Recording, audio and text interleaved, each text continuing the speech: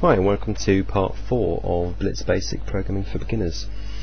In part 3 we looked at how to load an object onto the screen, how to move that object across the screen using a for loop.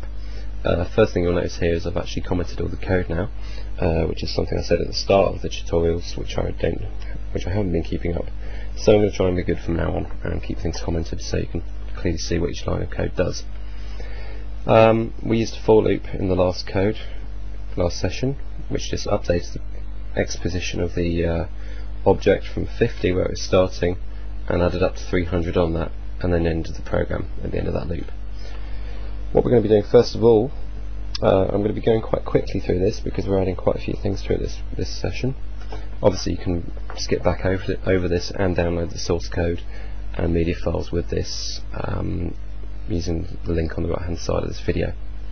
So first thing I've done is replace the object that we were drawing to the screen with a better image. This is just a basic picture of a ship that I've drawn, so I'll be replacing object.png with ship.png, and it will make sense to change ing object to be ing ship to reference it, as well as when we draw it, just so we know what it is we're actually drawing. We still draw it as using the same coordinates, but we're going to change them coordinates so it starts in the middle of the screen. Now remembering our screen is 640 by 480 pixels, so the middle will be 320, and towards the bottom of the screen, because it's going to be a Space Invaders type game, we'll put Y as 400, remembering that Y starts at 0 at the top of the screen, goes down to 480 at the bottom. Obviously that's different depending on what screen resolution you're running in. Now because we don't want the game to just simply count up to 300 and quit, we want it to keep looping round now, because we're going to be controlling where the ship is. We're going to change the for loop into something called a while loop.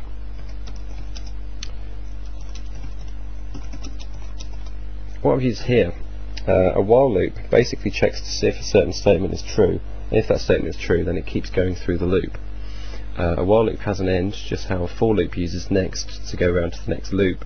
While uses wend, which is while end, and that just goes back up to the while statement to see if it's still true, and if it is, then runs through all the code under the while statement here. Not key down 1, which is a statement I'm passing it, checks to see whether or not key 1 is being held down. If it's not being held down, then that statement is true, and it continues through the loop. Keys on the keyboard are all numbered using something called scan codes. If you go to help at the top left, click on command reference, then click on scan codes pickup. You'll be shown a picture of your keyboard. Now if I press the escape key here with the mouse, I'll see it's got a scan code of 1, which is the key that I'm checking for. So my program will quit that main loop if I press the escape key at any point while the program's running. For this tutorial we're going to be using left and right cursor keys and the spacebar. So the left cursor key is 203, the right one is 205, and the spacebar is 57. So returning into here, when I draw my player to the screen, after that I update the player's position. It doesn't really matter which way around you do this in your game. Some people draw the graphics first, then update, some update and then draw. It doesn't matter so much. We're going to get rid of the x equals 50 plus z, because that's part of our old for loop, and replace that with something called an if then command. All if then does is it checks if something's true, and if it is, then it does what you write after the word then. Makes more sense in a moment. So I'm going to say if key down 203, which is the left cursor key, then x equals x minus 3, which literally means that if I'm holding down the left cursor key, then move the x coordinate of the ship to the left by minusing 3 from it. Then I'm going to say if key down 205, then x equals x plus 3 to move to the right. Obviously if I held down both keys at the same time, the ship will just move nowhere. It will just add 3 and minus 3 at the same time. Something else we need to introduce now is something called timer code. What this means is that the game will run at the same speed on any computer that you run it on, no matter how fast the screen refreshes on that computer, which at the moment is how fast this runs at. So my laptop here is refreshing at 60 frames a second on the monitor, but you may have a monitor running at 85 or even 120 frames per second. So to get the game running at a constant speed, Blitz has something called timer code, which you can use with the create timer function, and I'm going to make it run at 30 frames a second, and I'm just going to call it timer, and comment it. So create timer, and then how many times a second you want it to run at, and assign that to the name of your timer. And then just before the flip command, you would put in the command wait timer and the name of the timer. Now if I run this code, you'll see I've now got my ship object, which will move left and right as I use the cursor keys. So we now have our first part of user control in the game. Next thing we want to do is introduce bullets, so we can fire bullets up the screen. Now because you have more than one bullet on the screen at one time, we'll be using something called types in Blitz. A type is a way of specifying a template for an object. An object is just something that has some properties to it. This will make more sense when I actually start to specify it. So if I specify a type for a bullet,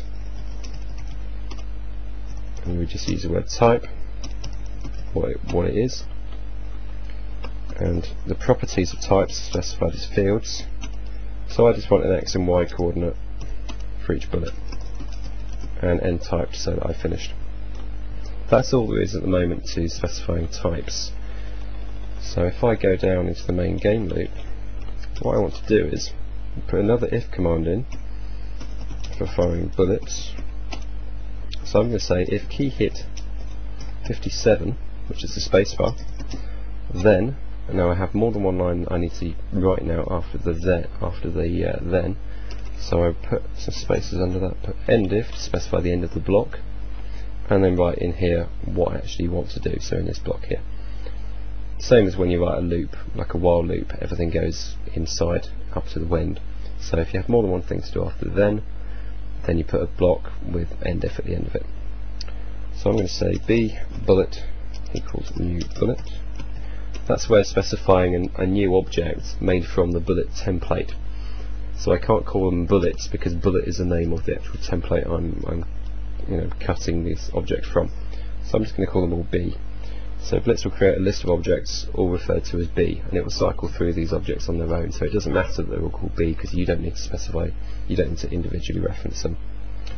I then get to the properties of it using a backslash. So I'm going to say bx, specify where the bullet starts on the x as being x, which is where our ship is, and by to be y, but minus 5 pixels, because I want the bullet to start just above the ship, at the nose of the ship, not from the middle of the ship, just so it looks more realistic. And that's it. Next step is to then cycle through our bullets, update them,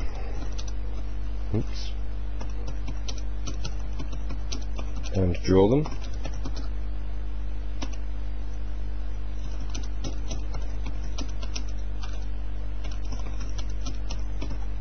This is done using for b of type bullet equals each bullet, and then next, just like the end of a for loop, and I'm going to say by equals by minus 5.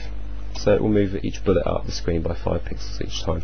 Obviously bx doesn't change because it's just moving up. Then I'm going to say if by equals less than 0, then delete b. That's so that it deletes the bullet once it moves off the top of the screen. I draw the bullet, img bullet, which I'll load in a moment, at bx by, and I'll load the image here, img bullet equals load image bullet.png. That's it. So I run the code, move my ship left and right, and I press the spacebar. It draws bullets. However, it draws it slightly off, so I need to use something called mid handle, which will then draw the image of the ship from the middle rather than the top left, which is what it's doing now. So if I introduce that command now, which I will explain more in the tutorial, run this, my bullets now show from the centre of the ship. And that's the end of this session.